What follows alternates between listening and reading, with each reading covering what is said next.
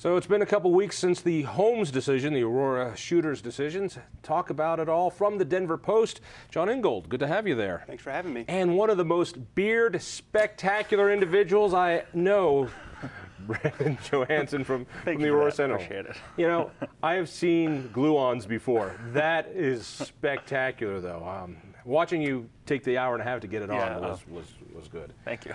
All right, quick reactions. Now that you've had a week or so to digest it all and go back, you watched all of this trial from start to finish. Right. Let's start over here. First of all, how did Brauchler do? I mean,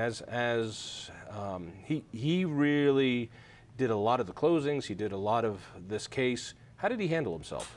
Right, so he, if you remember, he was not the district attorney in Arapahoe County when the case started, but he was the guy who came in and made the decision to seek the death penalty. And so from that point forward, he seemed to take kind of a personal approach to the case, took a personal responsibility for the case, and so he definitely, this was his case. He presented himself out there. He did most of the arguing at trial. And, you know, I think from his perspective gave an impassioned plea for what he thought was justice. The defense never argued that he didn't do it, that the shooter didn't do it.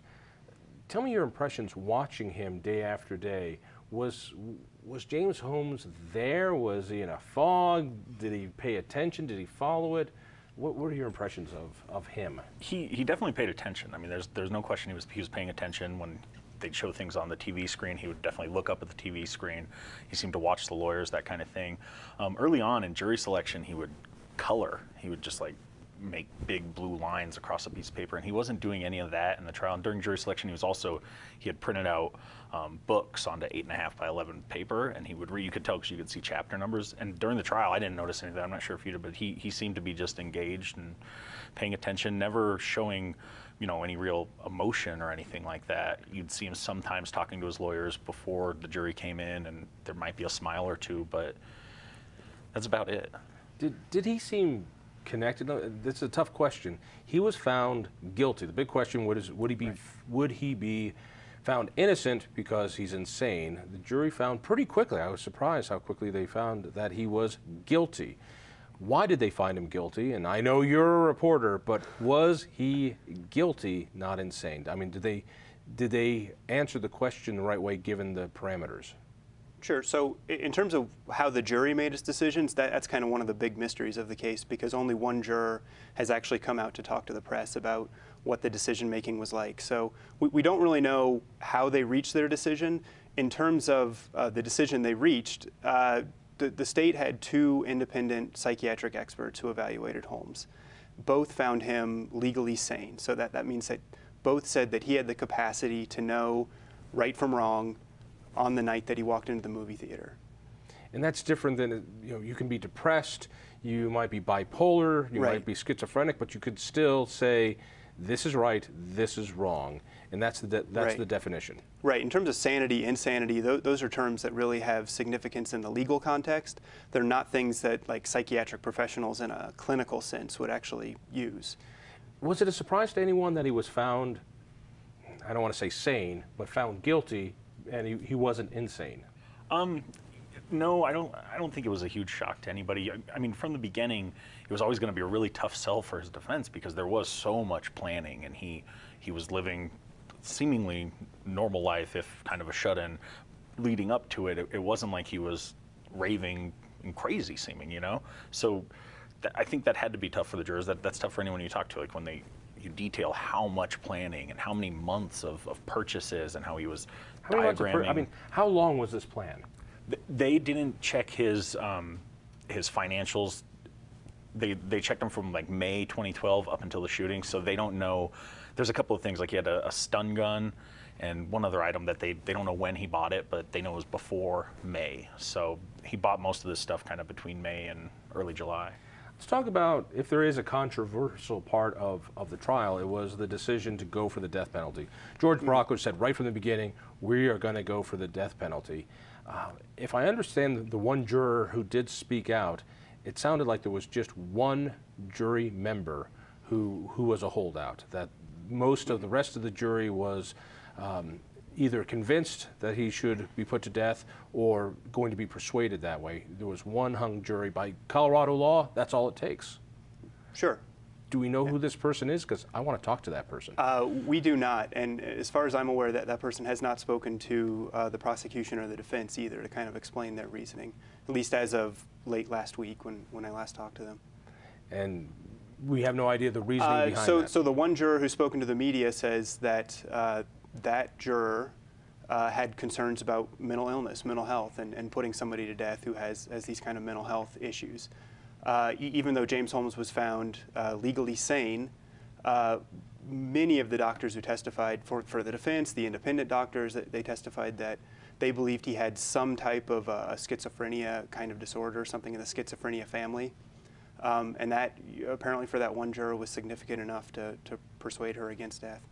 There's always the question, well, now that it failed, that is the prosecution for death, was it the right decision? This is a great Monday morning quarterbacking that happens.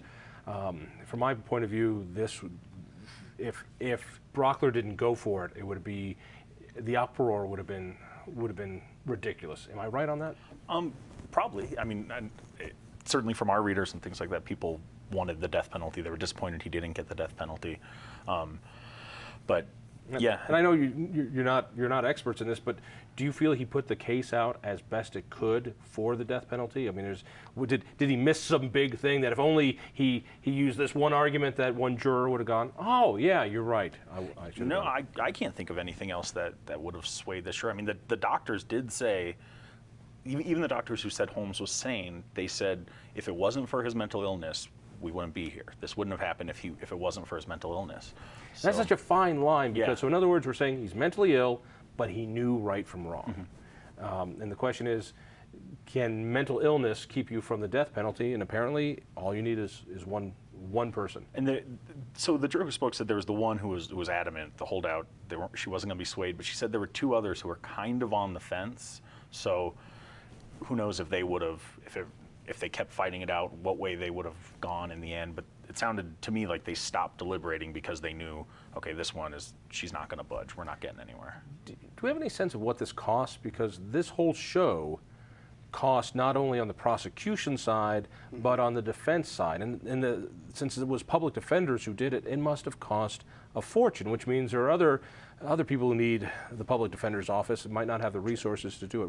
What's the cost of all this? So it depends a little bit on how you want to add up the numbers. I don't think we actually know what the total cost is, and the public defender's office doesn't have to disclose what they spent on it. Their arguing there is... Why not? Well, so they're a public agency, but their argument there is that we represent an individual client, and we owe that client an attorney-client privilege. Interesting. And since our clients are by definition indigent, if we are forced to disclose details about our case or our case preparation, we would be giving to poor defendants a lower standard of attorney-client privilege than we would for wealthy people who are able to afford their own private attorneys. So they don't have to disclose. The district attorney's office has spent, I can't pull a number off the top of my head, several $1 million. Right. Some of that's from grants, some of that's from the state general fund, some of that's from county money. And then there's all sorts of other costs that the state spent on the evaluations, since that comes out of their budget. The independent psychiatric evaluations comes out of their budget. So it adds up to, several $1 million. I can't help but think that, oh, go ahead, finish up. Well, I was going to say that the question, though, is how much of that would have been spent anyways? Do you count for the attorneys who they're going to have a job anyways, they're going to be paid anyways? The public defender's office says, we can't tell you how much we spent, but we didn't have to go back and get extra funds for this. So in order, they took it out of their budget. There'd be an opportunity cost, which is we're going to put resources into this case that we can't put into that case. Yeah. I got to think the one person who was most relieved, other than the shooter, of the sentence was John Hickenlooper, knowing that he would not have to face another decision at the end of his term. Does he give clemency to this killer?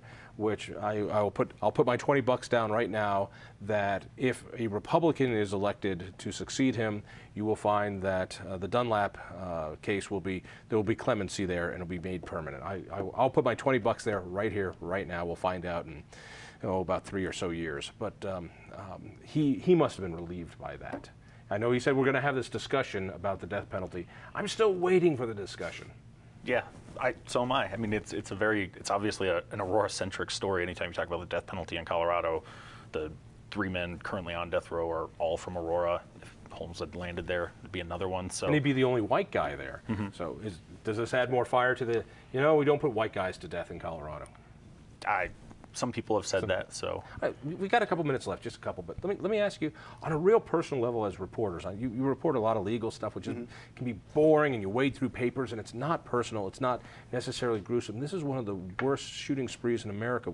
What was it like to cover it and to look at this guy day after day? I mean, it was emotionally taxing. How so? Well, just being in there, there's the stories that you hear from people up on the witness stand. There were a lot of graphic images that were shown in court, autopsy photos, crime scene photos. A lot of things that you saw if you were there in person that we didn't see on the stream.